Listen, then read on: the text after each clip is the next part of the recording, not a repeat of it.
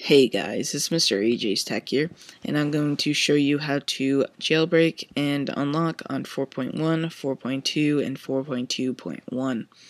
Now, this is an update to my last video. I just showed how to do it through Ponage Tool, but Redstone Beta 5 has just been released, which allows you to jailbreak your iPhone 3G, 3GS, on 4.1, 4.2, 4.2.1, and also unlock it using the baseband install from the iPad.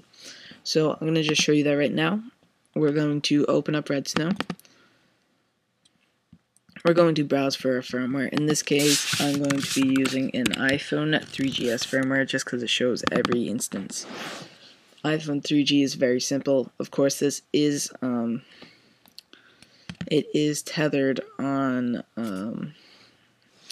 iPhone 3GS new boot ROM, although iPhone 3G is untethered.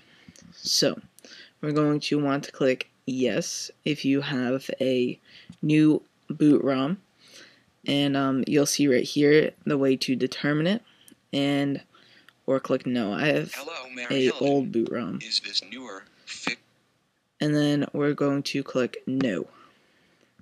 So I have an old boot ROM, so I click no. So then we click next. It's going to do its thing, basically decrypt the firmware, and yeah. So right here, of course, you're going to want to install Cydia. This is very important. You're going to want to install iPad baseband. Very simple. You're going to want to click yes. This is very important. Click yes. From there, you can choose if you want verbose boot, custom boot logo, of course, depending on your device. Next thing you do is you click next. Now you're going to want to make sure your device is completely turned off, and you're going to want to click next. This will guide you into the ways to put your device into DFU mode, which is right here. From there, it's going to basically say booting, it's going to upload RANDisk, basically jailbreak it completely. And yeah, so once you get that all done, depending if you have white Cydia, you're going to have to redo re-jailbreak with Redstone. You're going to have to open it up on your Mac or PC, and instead of installing Cydia and an iPad baseband, if your Cydia is white, you're going to want to click just boot tethered, then do the same process. Now, once your Cydia is all loaded up, we are going to go to our iPhone view, and I'm going to show you exactly how to install the unlock now that your baseband has been patched to the iPad. So let's go over to the iPhone. Okay guys, now that you fully went through with Redstone, you're going to want to go to your device and open up Cydia and make sure that all refreshes. So right here on the device, you're going to want to go open up Cydia. So we're going to open up Cydia. Now let's just do that right now.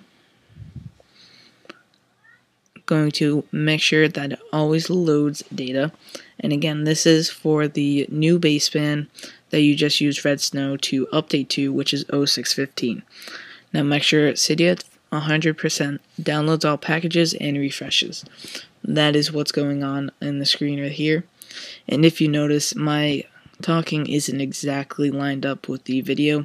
That is because I had to use voiceover. So here we go. Waiting for it to reload data. I do apologize. And here's the iPhone 4. Yeah. So I don't know why I had that, but basically that's all recorded. And this process does not work for the iPhone 4. That's why I just showed it. So you're going to want to go over to Manage, Sources, then Edit, up in the top right corner, then click Add, and you're going to want to type this in: repo.ultrasnow.com. No, repo666.ultrasnow.com. And now this is in the description as well as on the video, so you can see right there. And just add that source and make sure everything refreshes. Once you do that, come back to the video and click on the repo itself.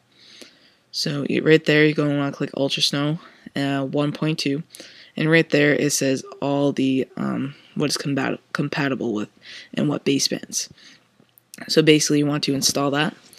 Click Confirm, and basically reboot your device and insert your SIM. Now, for some people, you have to actually go into settings, which I will show. You have to go into settings and turn off 3G, because some 3G bands are different for some networks. So right here, go in settings, general network, and turn off that enable 3G toggle. So once you do that, you're basically all set to go. Okay guys, and don't forget to rate, comment, subscribe. Follow me on Twitter, twitter.com/MrAJStech, and also go to my website, hackmyiphone.com. All these links are in the description, as well as a written tutorial as to how to do this. So guys, I guess I'll catch you in the next video. Subscribe, and I'll see you.